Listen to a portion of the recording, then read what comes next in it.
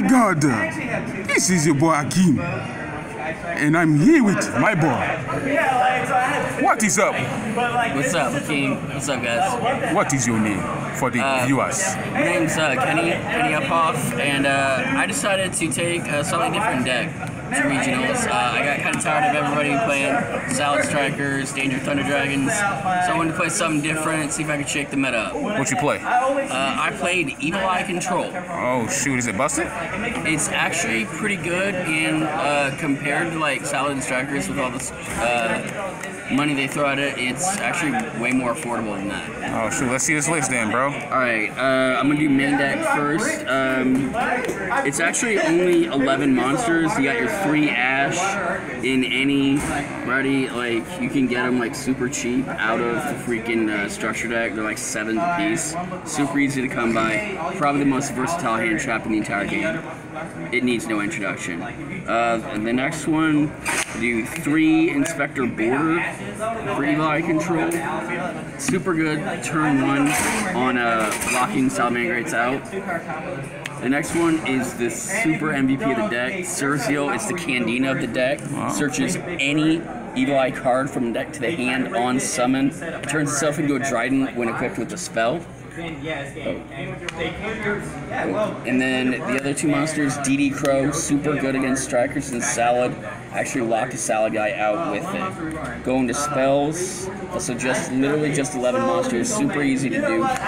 Field spell is it'll be Evil Eye Domain. It can search any Evil Eye monster on activation. Plus, during when it battles, when my monster battles, I can actually make my opponent take the damage during damage calculation once. So it's super good when somebody tries to attack over it. They just take the damage too. Okay.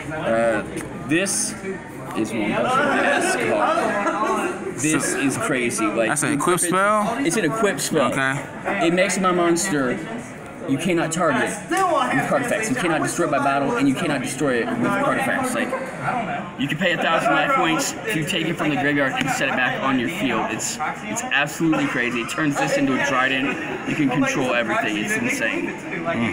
3 duality for draw power. It combos well with Extravagance, which is really the only pricey card in the whole deck. Extravagance lets you out of drawing cards. Duality lets you excavate and search. Gets around it. Super good. Terraforming for your domain. You need it. Awakening, super good. Lets you special an Evil Eye monster from your hand or graveyard. Or if you control the spell, you get special from death. Oh, okay. No cost. Confrontation. It's free MST. If you control the equip spell, it turns into a Cosmic Cyclone. Evil Eye Repose, really good. When you activate it, you banish an Evil Eye card from your graveyard, draw a card, and then when you have an Evil Eye monster battle, in battle phase, with an opponent's monster, you can banish your opponent's monster after damage calculation. And then the one spicy tech was Super Poly. Super Poly super good against Salamangreats. I took a dude's Messenger Gelato and his Sunlight Wolf and turned it into Violet Chimera and kicked his ass with it. It's pretty nice, pretty sweet. The traps, the Evil Eye Retribution is the counter trap, super good. When a spell trap card is activated, you can negate it, its activation and destroy it. If I have Evil Eye of Selene with it, this can't be negated at all.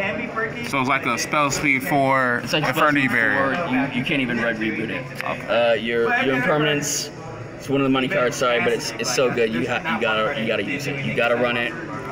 Spicy tech choice, I actually took out the artifact engine this weekend to run some summon limits, and so there can be only ones. This card flat out locked out a Salamangreat player today. Like literally just kept Trident popping with Cersei and the quick spell. It was super good. And the one Mesmerism, I can literally take an opponent's special summon monster if my Evil Eye card has higher attack. Like I took a dude's Lycurus with it and just killed him with it. Playing Striker Trickstar. Super good. So let's do your side deck, because your extra deck, you don't need that, right? Extra deck is like whatever, dude. It chums the waters, let's put it that way. I didn't know, I figured I'm facing a lot of meta today, and I actually didn't, but I went with 3 Fusion of Fire, going second against Salamangreat, super good, taking away their resources. Okay. 3 evenly, evenly's evenly. 3-waking the dragon is super good. You, especially if people Salmon Great rage it and you pop it and you get Raid Raptor Ultimate Falcon on them. It's game. Twin Twisters for back row removal because I don't really unfortunately run that much. And I went back and forth between Droll and Lockbird and Gamma Seal, but I went with Gamma Seal because there's a sweet combo where if my opponent's got a badass monster, I Gamma Seal it, and then I Dryden pop it with Cerzio and clear it and just start punching for damage. Oh, that's what's up. Honestly, did you use your extra deck at all today? No. So it can be any 15 actually, cards? You could literally chum the waters with any Super Poly Fusion of Fire targets. I only used it once to go into Violet Chimera on a Salamangreat player. That was literally it. What you finished? I ended up finishing, I didn't do so well, I did X4-1, but I started off 1-3. My first 5 rounds were all rogue. Then I went 3-0-1 my next 4 rounds and just turboed everybody. They did not know what this deck does. Like, once you get, like, your literal best combo is, you get, there can only be one with Cerzio and the Equip spell, and you just start controlling their board. You popping all their special summon monsters. This kid keeps boosting an attack. You just control them from there and they can't do anything. That's what's up, bro. That's what's up. It's actually really good.